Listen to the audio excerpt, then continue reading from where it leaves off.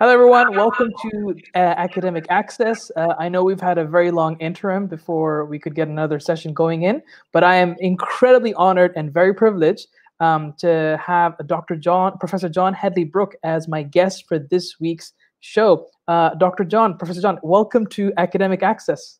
Well, thank you, Shoaib. It's a delight to be here. Right.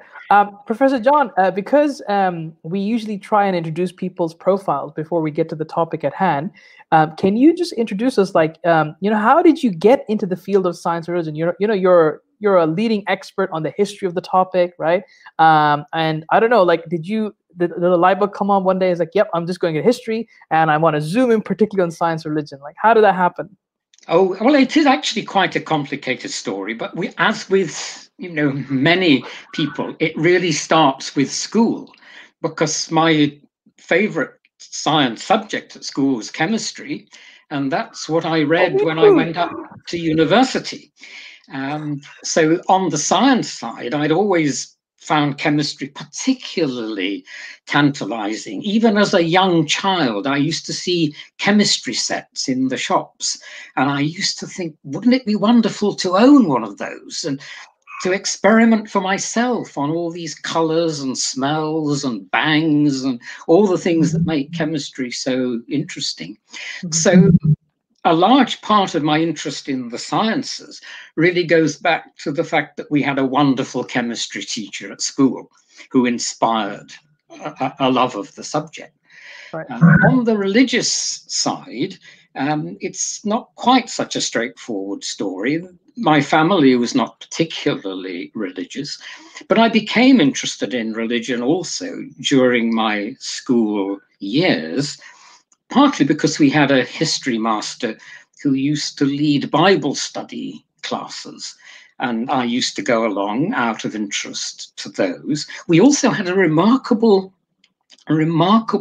Methodist teacher at the school who was also actually teaching chemistry, though at a more junior level. And he taught two courses that were particularly distinctive. One was for a general paper whereby we discussed all kinds of things, and the exam for that consisted in writing an essay on almost anything could come up.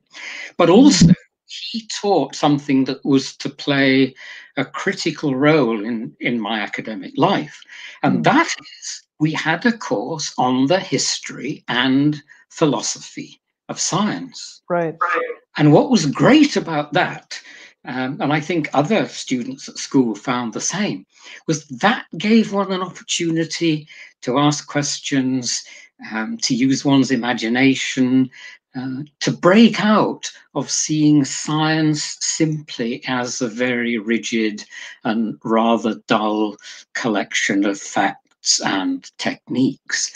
Right. So I was exposed to the history and philosophy of science at school, which meant when I went to university and had the opportunity eventually to leave the study of chemistry, which I enjoyed hugely, but I appreciated even more the joy of looking at the history of science and the cultural implications of science and the importance of those implications for religion. So it was really during my university years that I developed a greater interest in the history of science and began to shift my academic interests away from the laboratory and into the library. And it's quite a significant transformation, of course. Right. So when you made that transformation, did you face any obstacles? Like right now today, it's very difficult to hop from one field to another. I mean, there are many obstacles nowadays. Back then, was it easy to kind of move from, the what are quote unquote natural sciences to the softer sciences?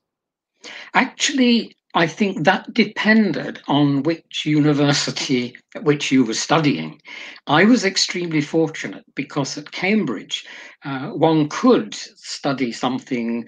I was studying the natural sciences for 2 years, but you could complete your honours degree by doing something quite different in one's third year. And that was so much part of the way the structure of the Cambridge degree was set up, that lots of people changed and switched to all kinds of things, from mathematics to economics, from the sciences to the arts. And it was really quite marvelous in that respect. It could be a terrific liberation. And it would be more difficult to do that now. I think that is certainly true. Right. Okay. So now, when it came to actually, doing your research, did you focus on the science of religion? Sorry, the history of science or religion in a particular, period across the world? I mean, how did you go about navigating this territory? Okay. My research in the history of science was, unsurprisingly, in the history of chemistry. And so my interests in science and religion were a kind of hobby on the side, but a serious academic interest nonetheless. And during the years that I was studying the history of science with more intensity, I became particularly interested in the literature on the Darwinian revolution, as it's sometimes called. And my work in the history of chemistry was also on the 19th century. So that meant that although I had an interest in how science had developed in Europe, particularly over the last 500 years or so, insofar as I began to build up a specialism, it was in the 19th century. So that was the particular period where I would continue to work. And actually, for most of my career, that is the century that I probably know best. Though strangely, I'm often asked to write on other centuries that I don't know so well. And I think because I don't know them so well, I probably write more clearly and in ways that other people can understand. But the 19th century, of course, is immensely rich because that's the period when the sciences become professionalized, much more specialized than they had been in the past. And that has implications for their relationship with religion in that period. Right. And when you were researching into this topic, right? I mean, the very first chapter of your book that you just published in 2014, it showed that there were a lot of careful assumptions you were kind of unpacking as you went along in terms of how historians sometimes push back certain ideas that are so taken as for granted in modernity, but when in the past they weren't really there. So there seems to be a bit of a mismatch sometimes. Can you give us more insight into that? I think that's a very crucial point you've made, Shoaib.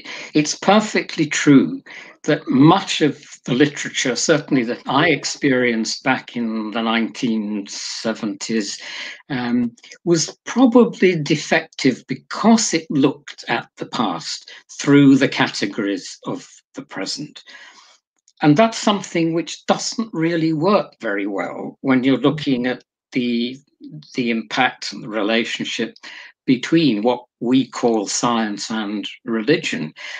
I think it's very important to recognize that in an important sense, those two words operate today in a relatively recent sense. I mean, there was a time when scientia, meant knowledge. It meant an organized body of knowledge. Rather different from the specialized experimental science of today. So in earlier centuries, theology could be a science, even the queen of the sciences, because it had the most important subject of all, which is thinking about the nature of God and God's relationship to the world. Right. So when we think of a figure like Isaac Newton, for example, here's a great book on the mathematical principles of natural philosophy. It used that word, or those two words, natural philosophy, in the title, which covered rather more than our modern specialized science. And it enabled Newton to say, for example, that to study the nature of God's relationship to nature was very much part of the business of natural philosophy. And you wouldn't find a professor of physics, I think, today saying that to study God's relationship to nature was part of the business of modern physics. I mean, they might speculate when they're off their guard from time to time. But you see the point. The categories that apply now applied rather differently in the past. And even the word religion, as Peter Harrison has shown, he was very eloquent on this topic when you were interviewing him. Even the word religion really has a different focal meaning than it did in earlier centuries. So we do have to be very careful about reading the past through our categories today. And actually, perhaps I could make one other point there, which is that many scientists, when they write the history of science, unsurprisingly, are interested in how their particular science has developed over the years. And there's a great temptation to read the past as a kind of preparation for the present. Yeah. It becomes a story of triumph over ignorance. It becomes a story of the good guys against the villains. Whiggish history? Well, exactly so. I mean, that's the perfect term to describe it. But actually, that way of doing history rather plays into the hands of those who like to see some kind of perpetual warfare or conflict between science and religion, because it's the clerics who are always the villains, and it's the scientists who are always the heroes, particularly those who got the answers right. So that way of looking at the history of science, that rather kind of triumphalist, rather narrow way of seeing the way that things have simply converged on our present view of the world. It's inhibiting because it doesn't encourage a critical look at contemporary science, for example. In my teaching over a long career, I've always been struck by the way in which science students, when confronted with the history of science, very often have a kind of eureka moment themselves when they suddenly realize that most of the theories that have been put about during the history of science turned out to be false. And it raises the question in their minds, and correctly so, I think, do we take too much for granted when we think of the correctness of all our contemporary science and the incorrectness of all past science? And of course, there's been progress. Of course, there's been the refutation of many of these earlier, more primitive ideas. But we do have to be careful, I think, about placing modern science on such a pedestal that we can't bring any kind of critical perspectives to bear on it. Right. And on this point, then, how did the whole conflict thesis start about then? I mean, if you're saying this is a relatively new development, I mean, what are the seeds of this thought? Is it to do with, modernity, secularism? I mean, how would you go about answering that question? All those things. I mean, it's actually quite a difficult question to answer, and it requires careful historical analysis. it would be a great mistake to say that the idea of conflict between science and religion never even arose until the late 19th or early 20th centuries. I think during the French Enlightenment, for example, you can see ways in which new forms of science could be turned to advantage in attacks on religion, particularly on the dogmatism of the Roman Catholic Church, if one is thinking about the French Enlightenment in particular.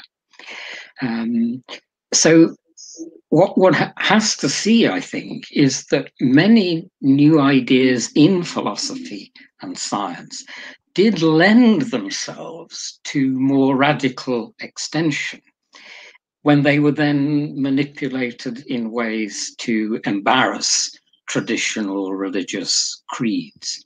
So the story actually does go back quite a long way. I think in the 17th century, you can begin to see signs of tension, some anxiety and apprehension among clergy who are actually involved in doing science, but they sometimes give the impression that they're not quite sure whether they should be devoting their time to this enterprise. It's a bit self-indulgent, and it could lead to problems. So I think, you know, you can keep going backwards in time and finding the seeds, as you put it, of the conflict. But in terms of articulating a major historical grand narrative about the relations between science and religion, then I think you're looking to the early 19th century with the work of Auguste Comte, again in France, but then in the Anglophonic world, towards the end of the 19th century, two figures who are always mentioned are John William Draper, who wrote on the conflict between religion and science, a very vigorous and very unsympathetic attack on the way he thought the Roman Catholic Church had been hostile to science. But you should notice, even in Draper's work, that he's not hostile to all religion. In fact, he claims that the Protestant churches have actually been, you know, very supportive of science. And he says Islam, as an alternative religion altogether, was more sympathetic to the study of nature. So the idea that there is something essential about religion and something essential about science that leads to an inevitable conflict, I don't think you even get that with Draper. And I don't think you get it either with A.D. White, who published his book in the 1890s on the warfare between science and theology. It's, I mean, that's a very strong word to use, that science and theology have been at war. But White is very careful to say that he's not attacking religion. What he's attacking is dogmatic theology, which gets in the way of the freedom of scientific thought. So we have to make some quite fine distinctions when we talk about this. And I think we were mentioning a few moments ago, one of your visitors next week is going to argue that the real conflict thesis, that there is some essential conflict between science and religion, is an early 20th century phenomenon. So it's an interesting story. And one has to invoke some nuances, I think, to get the story straight. Right. And in your opinion, Dr. Brooke, because I think, as you know, and even Professor Peter Harrison, I mean, your works were very instrumental in the master's program in Edinburgh's Science of Religion. I mean, I took that program, and that's where I got to know of your work and his work. And one of the things that I remember Peter Harrison mentioning in his videos is the idea that new atheists seem to instrumentalize a very idiosyncratic or a very self-serving reading of history to kind of mark out that, there has been this boiling tension since the dawn of science, right? And they root it all the way back to kind of Galileo. Now, I have two questions in this regard. Number one, to what extent is the idea that there is a conflict a forced question rather than something that's actually there?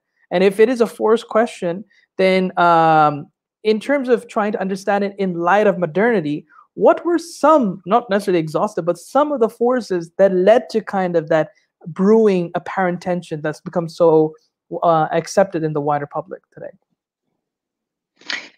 That's a fascinating question. I mean, the second half of it that you just articulated, because I think that takes us into the realm of thinking about the way wider social attitudes and political movements towards what we now call modern secular cultures, what have been the mainsprings of those. And I would have to say, I think, that one has to be careful about invoking science itself as the mainspring of those social and political transformations. I think what might be called the secularization of religion. This is something which in some ways did start when scientific and religious ideas were kind of fused together, as they often were in the 17th century. There's a fine book by Amos Funkenstein where he talks about theology and science from the Middle Ages to the 17th century. And his argument is that science itself didn't emerge simply as a force in society separating itself from religion or from theology.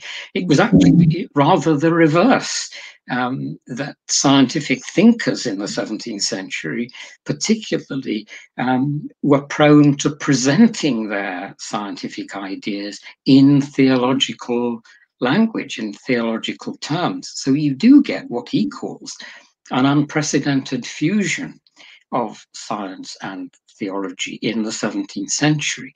Now, it would be perfectly possible then to say that that is one of the first stages in a broader secularization of knowledge. But when it comes to the secularization of society, which is critical, of course, if we're talking about public attitudes to these questions, then I think we have to look rather more closely at the kind of reasons people have for dissenting from religion. And those religions can be many. But what's interesting is that some of the research that's been done on this seems to indicate that even some of the leaders of secular thought have not claimed that it was science that robbed them of their faith. There were all kinds of other things they would mention. Obviously, dogmatism of the churches was something that could cause a lot of anxiety and trouble. Sometimes, if one's looking at the Christian tradition, in 19th century thinkers would say that reading the Bible had actually robbed them of their faith because they encountered images of God which they thought were highly anthropomorphic and therefore beneath the dignity of an omniscient, omnipotent being. So there are many, many reasons. I think in the 19th century, scientists themselves would often refer not to their science, but to certain religious teachings that they thought were unacceptable to a modern mind. And Darwin is a very interesting example of that. We tend to think that he must have lost his faith through the science, through the theory of evolution. But that really isn't true. The thing that he mentions in the autobiography as having largely, but not exclusively, inspired his agnosticism about the Christian tradition was simply what he thought to be an immoral doctrine, that those who could not believe, those who did not subscribe to the Christian faith, were somehow doomed. And he knew that his grandfather, his brother Erasmus, and indeed his father were free thinkers who, on that doctrine, were destined for some kind of eternal hellfire. And Darwin says that is a damnable doctrine. So there is that recoiling against some of the morality which free thinkers perceived in religious ideas. I think that could be quite a significant consideration as well. We could look at a whole range of other things. It depended on what you read. The 18th century deist Thomas Paine, he writes a scathing critique of the theology of his time.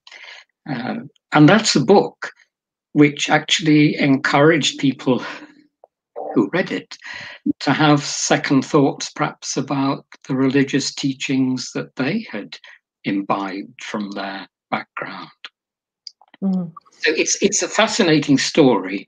It's a whole range of interlocking things, and it depends critically on which country you're looking at, and indeed which religion you are looking at. And I think this is a critical point where history can be valuable, because it warns us against oversimplification.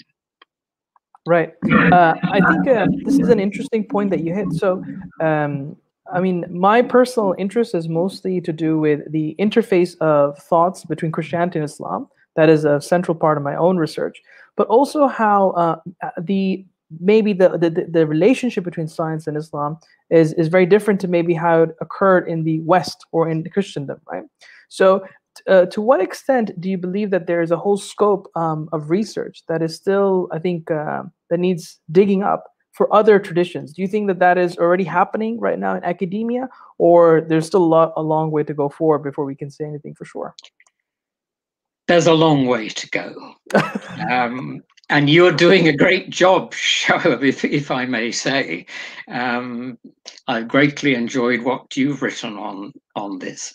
It is, I think, a critical area, because even where you find similarities, shall we say, between Islamic doctrine and a theistic position coming from the European, the Christian tradition, even when there seem to be similarities, the way those doctrines are interpreted within each religion is often not quite the same. Yeah. And it requires a pretty sensitive mind sometimes to spot the contrasts. I mean, I'm particularly struck by one of the contrasts you yourself have drawn, actually, that in the Christian West, the way what we call natural theology was developed. And this is where one looks to sources other than scripture for what one might infer about the character of God. Those arguments from natural theology for the existence of God, they have a certain parallel within Islam. But when you look more closely, as I think you emphasize, there is a contrast, and that is that within the Christian West, there is anxiety about why a good God, a God who is infinitely good, should allow suffering in the world.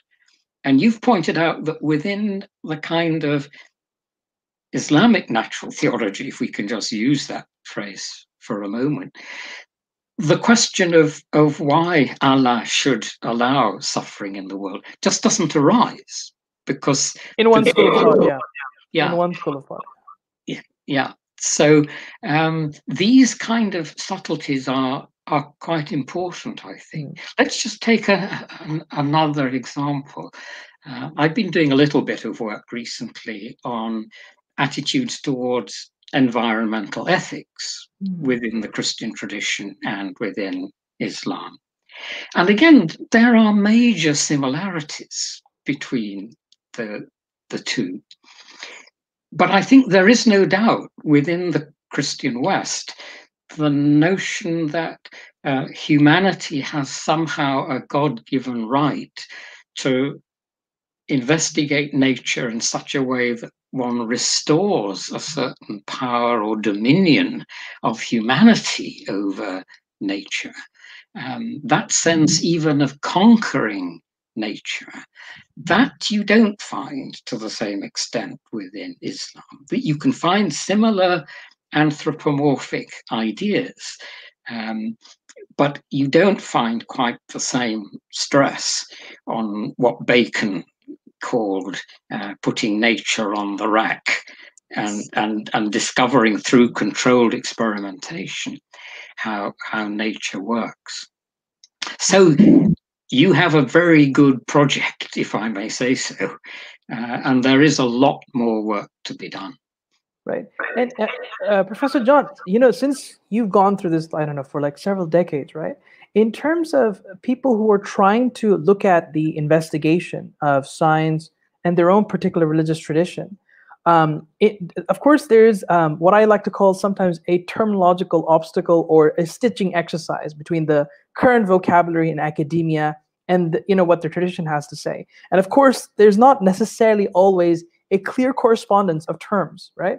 And no matter, sometimes whenever you try to stitch a word, you may either lose something or you may add something that may not be there. How do you go about, resolving those kind of dilemmas as a historian? Well, I think all one can do really is study more closely how language has been used. And I think one in that way can see how significant changes have occurred. It's difficult to say much more than that without a more concrete example. But perhaps, let's just take a very interesting example, perhaps two keywords like evolution and creation. Now, these feature very prominently in popular literature on science and religion, as you know. But those words have gone through many transformations of meaning in a more elite culture. And I think this is rather crucial.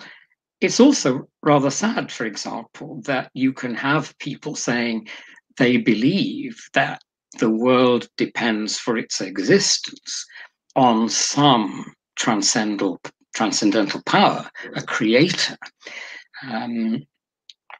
That they can say that, but if you do say that, you're liable to be interpreted by any rational, secular, modern scientist as being some kind of creationist. And then the word creationist assumes a rather special meaning, because the word is so often used these days to refer to a kind of fundamentalist, either who takes the Holy Quran or who takes the Bible literally in what it has to say about creation. Whereas in fact, the belief that the world in its entirety and in its endurance depends on some ulterior power, that is a very different philosophical proposition from imagining some kind of intervening God who's created each living species separately. And one of the interesting things about Darwin is that he was very clear on that point.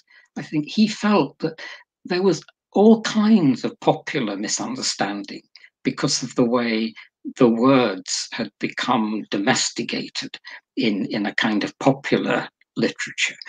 Whereas he regards the ultimate question, whether the world is completely self-explanatory or whether there has to be some ulterior transcendent power, he says the belief in that transcendent power is something that has been shared by many of the great minds who have thought about these issues.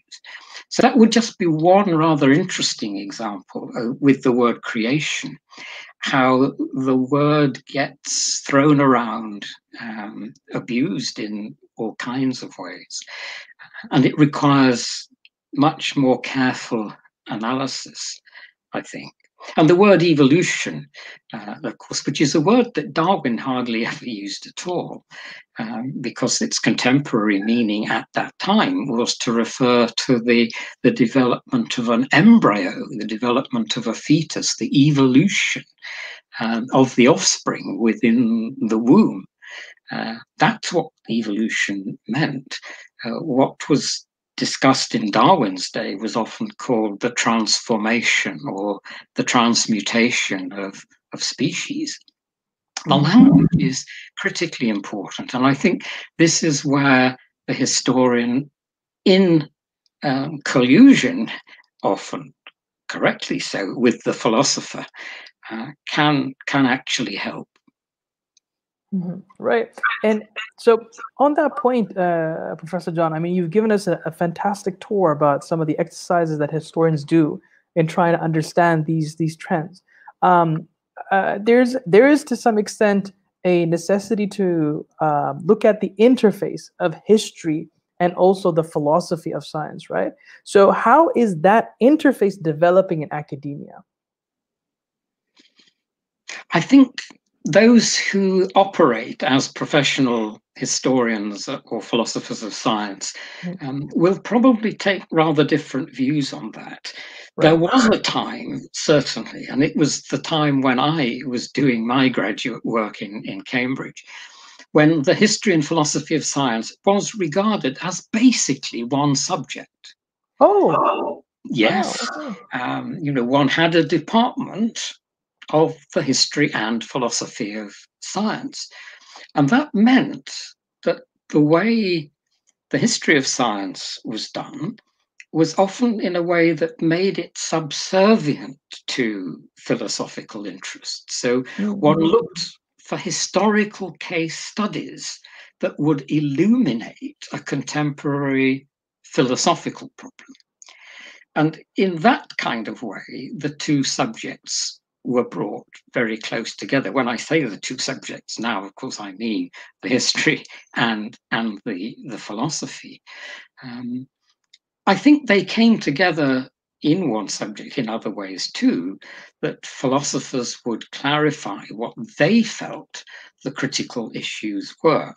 If one wanted to give a kind of in-depth account of what scientific investigation, scientific experimentation, the theory of the confirmation of scientific theories, if one were interested in those deeply philosophical questions, then to be sure, the historian could help out by looking to see at what stage in the development of science some of those issues suddenly took on a high profile when they might not have done so before. So in the 1960s, I think, and early 70s, certainly in Cambridge, there was a subject called the history and philosophy of science. Gradually, because it didn't happen overnight, but gradually during the ensuing decades, there became a much clearer split between the kinds of questions philosophers ask and the kind of questions historians ask. And the split occurred in part, I think, maybe mainly because historians of ideas began to realize, and that of course included scientific ideas, historians of science began to realize that you had to place the science in some kind of context. Just writing about the history of ideas as a philosopher might didn't properly capture science as a cultural product, as a cultural artifact in society. And so ideas emanating from the social sciences, I think, really became much more significant for the way the history of science was practiced. And that led to a certain distancing from mainstream philosophical interests. And I think at that time, what was often said was that there was some kind of battle going on between the internalists and the externalists. The new style of history of science was one that looked at all the fascinating influences in society that could affect the development of science and how new ideas were received. The internalists were the more traditional works in the history of science pursued by people who were more interested simply in the technical details of the way a science like chemistry had developed, for example. And maybe, as I did for quite a long time, focused very much on problems in the philosophy of chemistry. The first paper I ever published was actually on Friedrich Wöhler's synthesis of urea in 1828, which was often said to have sounded the death knell of vitalism, the idea that there was some animistic, some vital principle in living things. And I tried to show that that story is a myth. It's a kind of foundation myth of the science of organic chemistry. So this battle between the internalists and the externalists, and the way the externalists moved more in the direction of a social history of science, that led to a greater separation between the history and philosophy of science. Now, I do, of course, recognize today that there are various factors that have brought the two closer together again. And I think that's actually a very good thing, because the historians do have much to learn from the sharpness of thinking that come with an education, a literacy in philosophy. And I think the philosophers maybe do have something to learn from what historians have said, simply about the pluralism and the complexity of problems. Let me just illustrate that for a moment. I used to attend conferences when I was a graduate student and afterwards.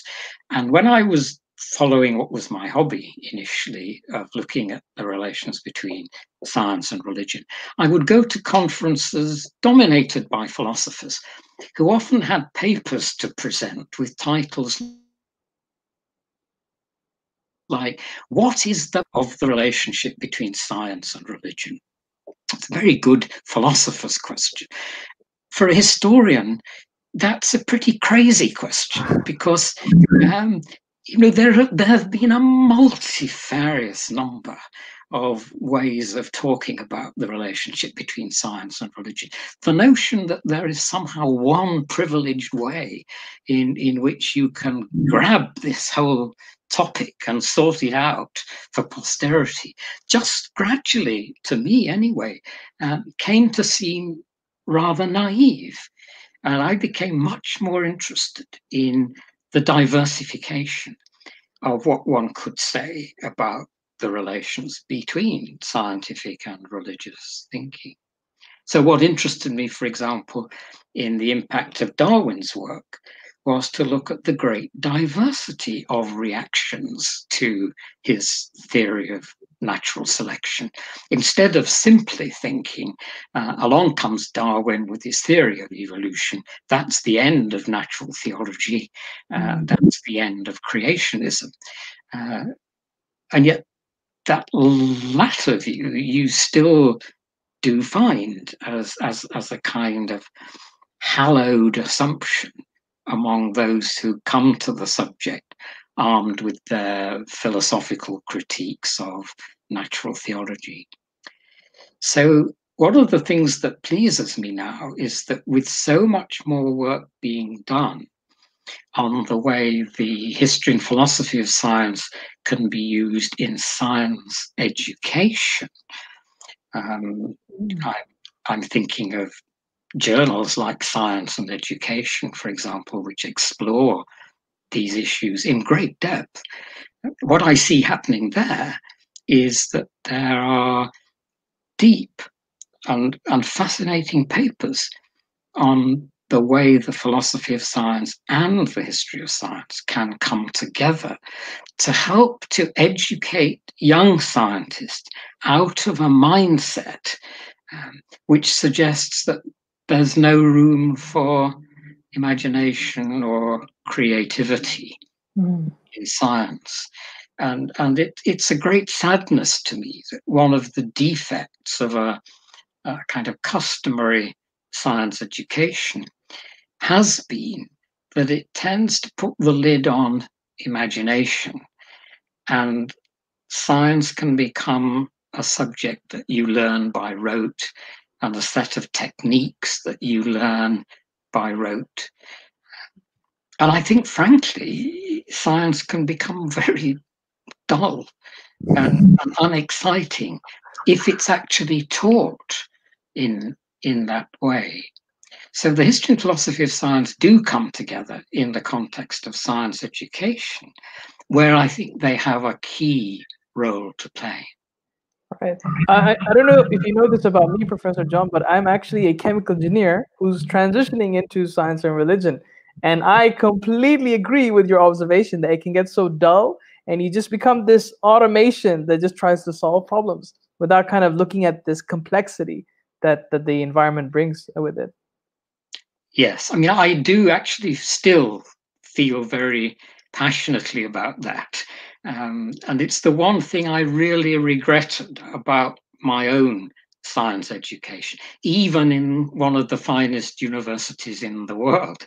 I was struck by the fact that there was something rather mechanical and mechanistic about it.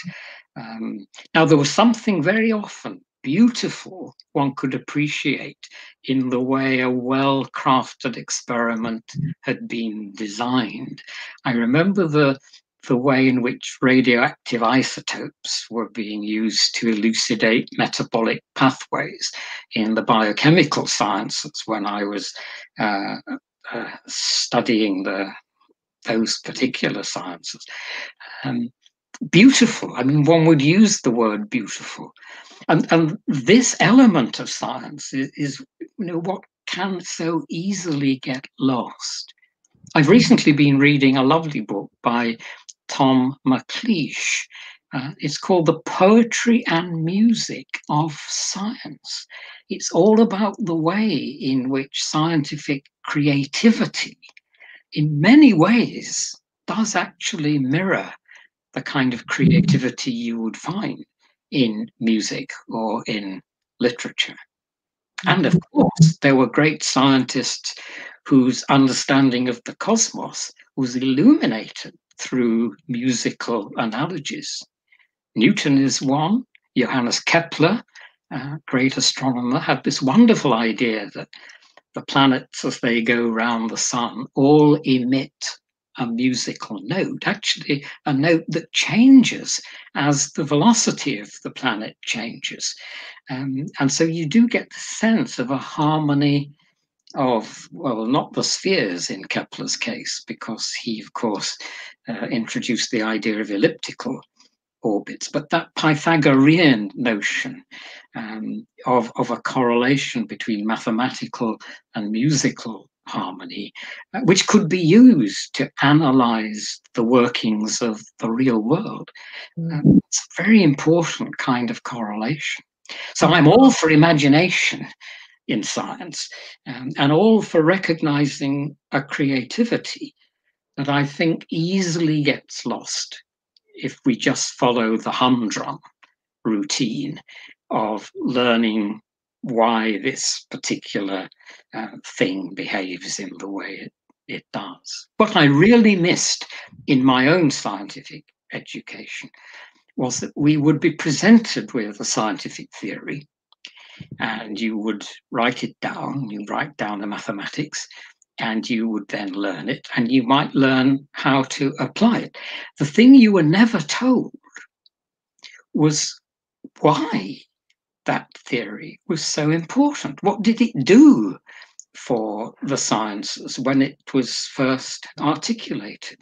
How was it used, or how was it actually not used? There are many fascinating stories of scientific innovations which were not used at the time, but which were subsequently rediscovered many, many years later.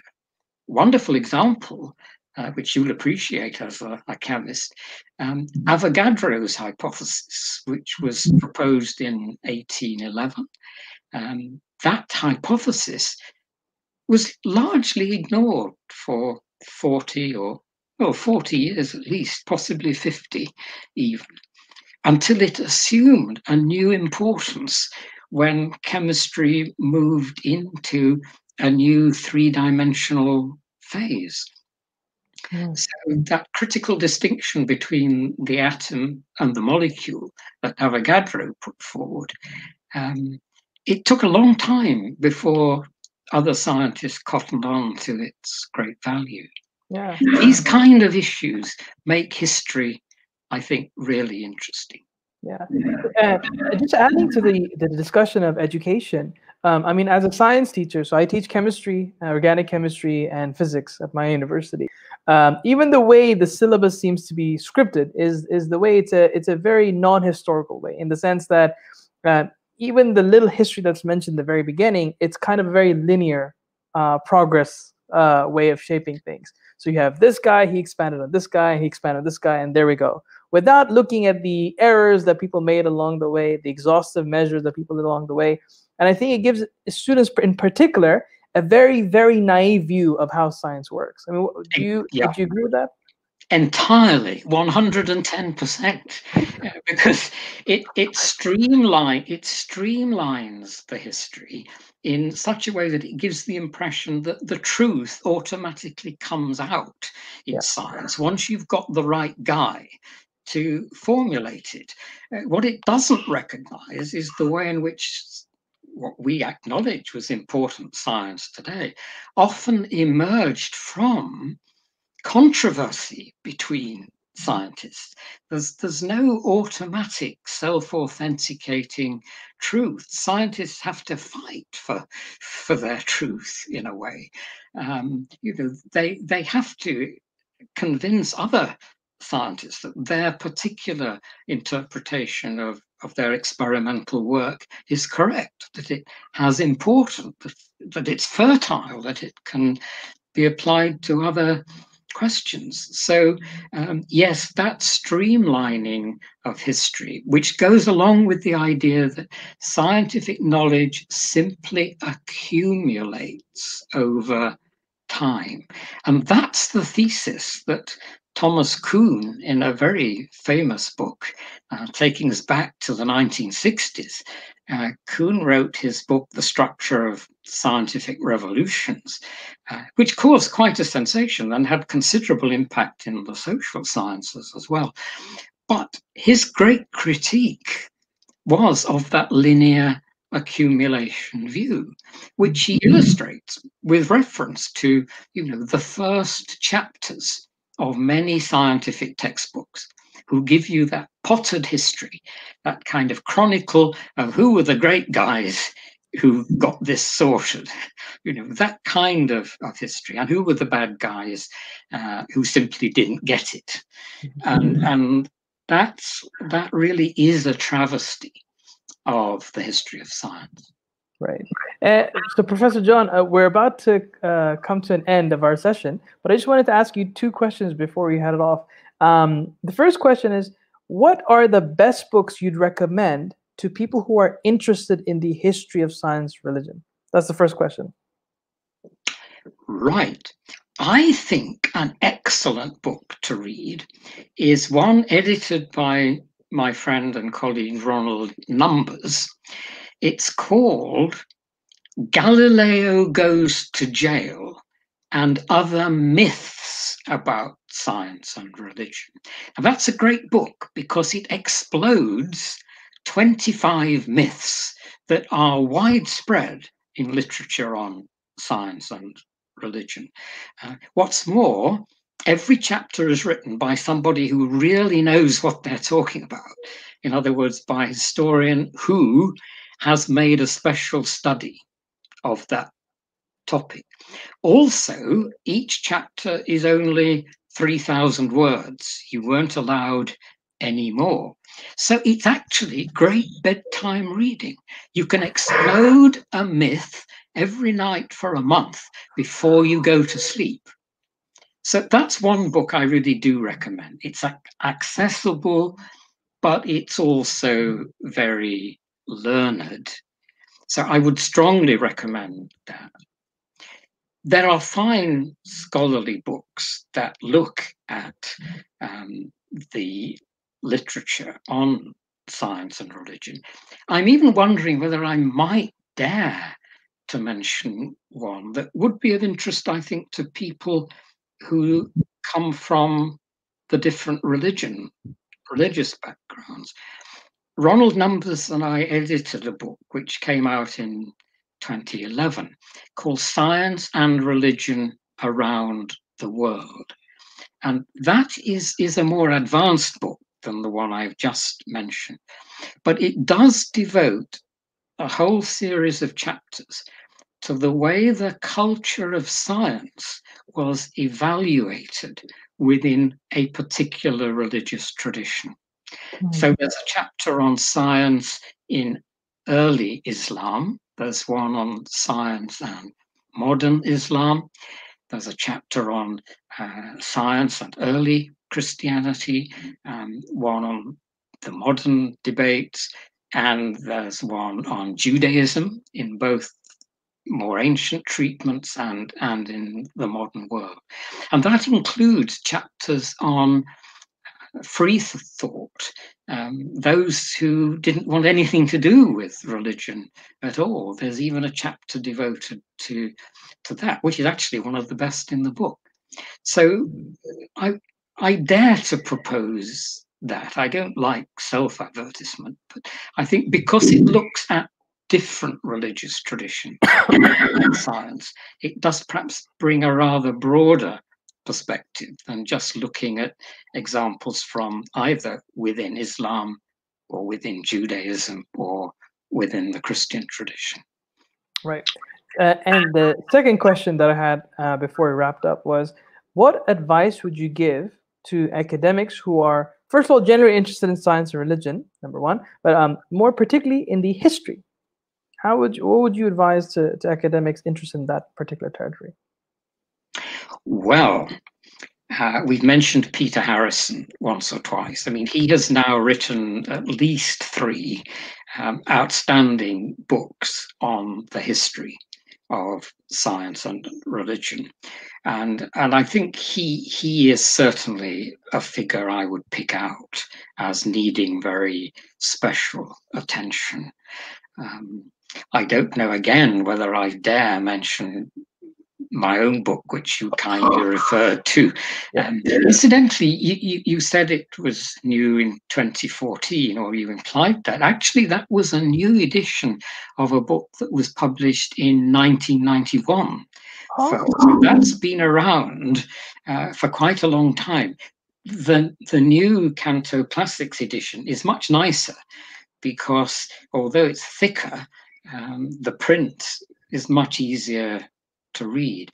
I think for somebody wanting a sense of how fascinating and rich and complex the history of the relations between science and religion are, I think that book does still have a certain value, even though I dare to say it myself. But there are many, many other people writing excellent stuff. On the Victorian period, the work of James Moore, particularly on Darwin, Bernard Lightman, who works at York University in Toronto, he's written some wonderful stuff on the late 19th century popularization of science and the way that reflects all kind of values, some of which would come from religion.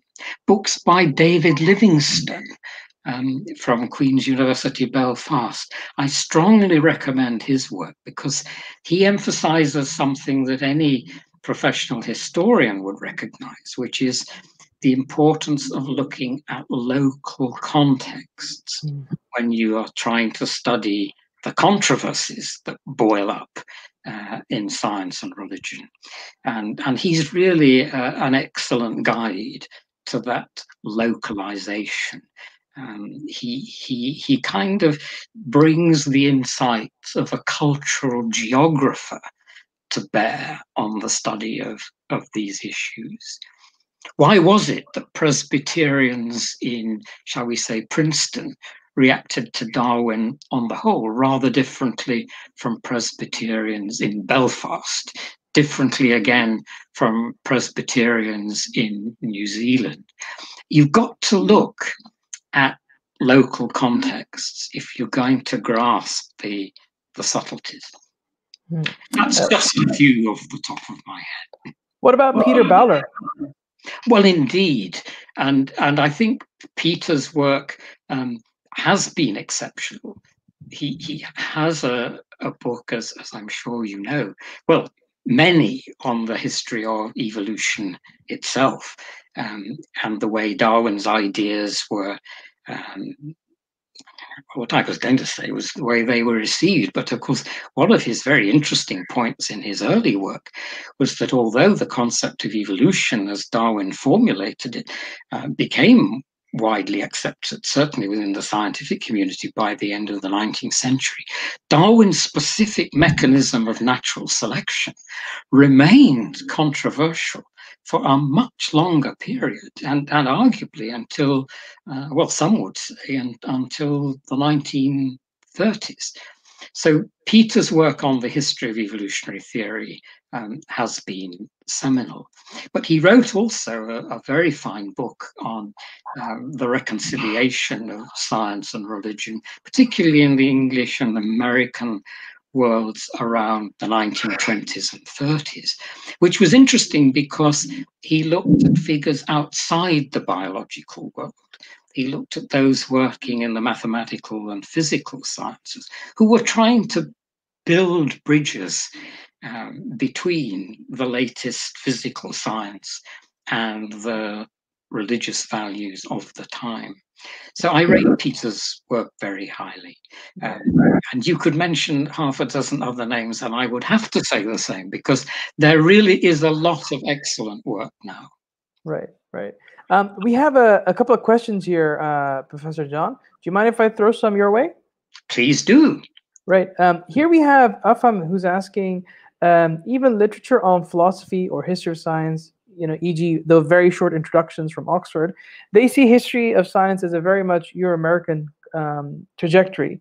So he says in particular, it kind of jumps from Aristotle to Galileo without like anything in between, right? So why is it done that way? Any particular reason?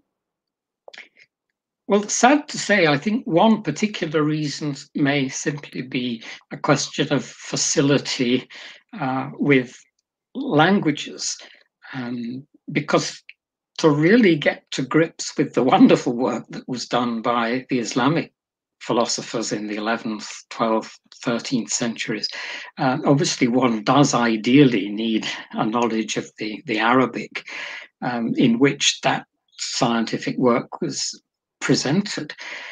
So I think there is a linguistic attitude. There's a cultural thing, I think, why the contribution of some of the great Islamic scientists, if we just use that word anachronistically for a moment, why some of that work gets neglected, and that is a cultural point. It's not a comfortable one to make, but I think just one has to acknowledge that different religious traditions have a way of claiming that their own religious tradition has a special relationship with science.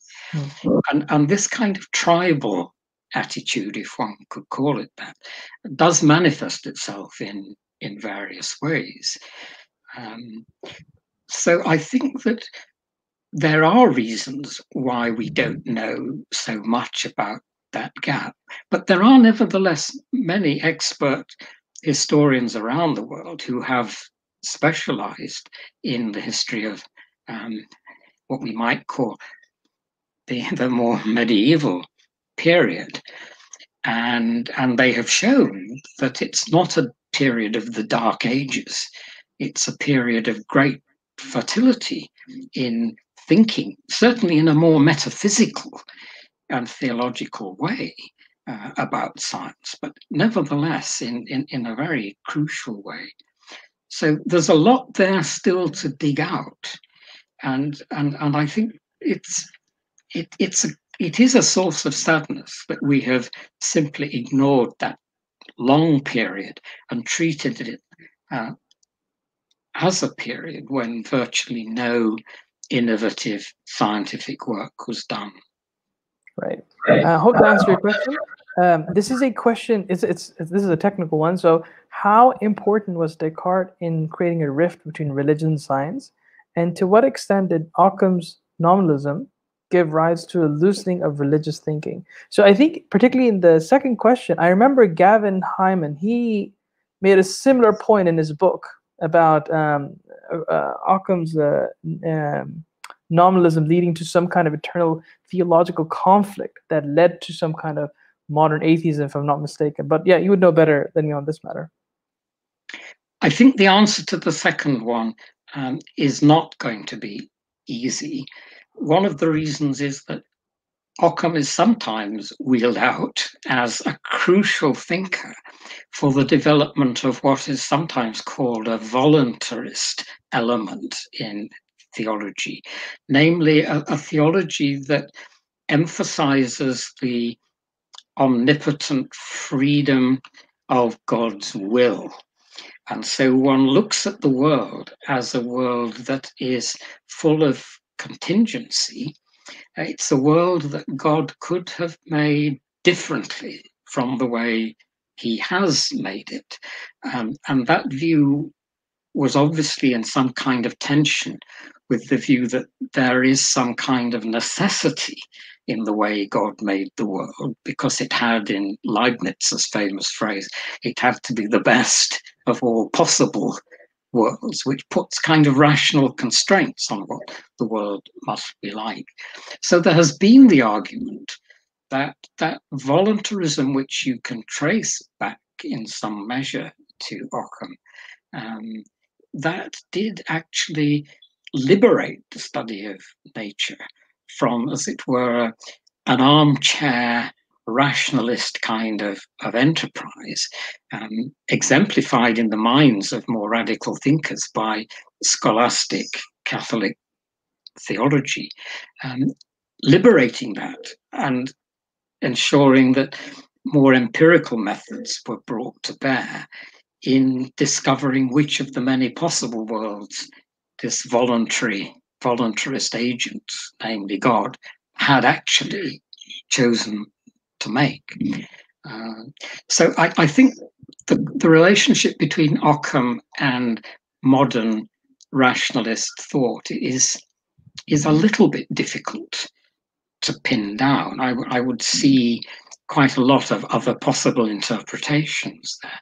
On the Descartes question, it's perhaps too easy to see in Descartes the makings of a critical rift between science and religion. One can see exactly how that case can be made, because we associate Descartes with the mechanization of the natural world, where nature gets its own autonomy, and the only thing in the universe that is not mechanical is the human mind and the soul. And so the life of the spirit, as it were, gets almost detached from the material world that one sees in all Descartes' mechanistic analogies for the workings of nature. But a closer reading of Descartes does I think, generate alternative perspectives. He does emphasize, I think, a view of creation whereby God is constantly recreating the world from one moment to the next. It's not a God who's created the machine and then walked away. It's a God who does still uphold the creation of the world. And when Descartes writes on what we would call the principle of inertia, he's very keen to explain why it is that motion in a straight line is conserved. And it's conserved because motion is upheld, it's sustained by God. And the simplest kind of motion for Descartes is motion in a straight line. And so from that, he actually deduces, if you like, from the theology, he actually deduces something that bears some resemblance to Newton's first law of motion, the law we call the principle of inertia. So one has to look at Descartes very carefully.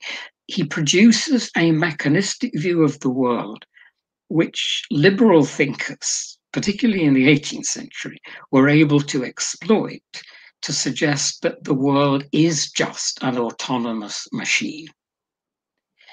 Science has the task of simply determining how that machine works. But when the world is a machine, and this is the last point, when one asks how it is that these machines constitute the world, of course, the thing about machines is that they don't make themselves. There's never been a machine, to my knowledge, that has ever made itself. And so a mechanistic view of nature can be turned to theological advantage. And the beautiful and intricate mechanisms of nature, which Descartes describes in some way, those intricate designs in nature actually testify to there having been some kind of transcendent power with intelligence who had made this particular world. How you envisaged the activity of that God within nature, that's a much broader and a much more tricky question.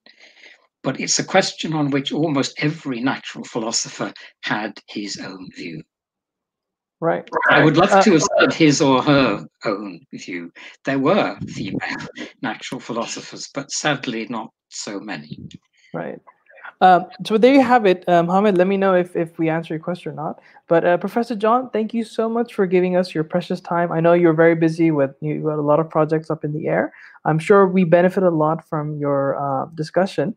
I just wanted to ask, are you okay with people messaging you or emailing you later on in case they have any follow-up questions? By all means, of course, it would be a pleasure. Excellent. So guys, what I've done is I've put in Professor John's academia link, so you can see all his publications there, some of the excellent work that he's doing. Definitely check out, I know he said it's the 1991 publication, but the 2014 publication, that is a really, really good book. It's actually a staple book on the history of science and religion. We had to study it as well. So I strongly recommend that. In academia as well, you can also find Professor John's contact details, so you can email him anytime, right? Thank you so much for coming on the show, Professor John. I hope to have you again at some point soon, but we'll wrap it up here. Thank you. Take it easy, guys, and for a wonderful session. Thank you, Professor John. Thank you. Thank you. Bye-bye.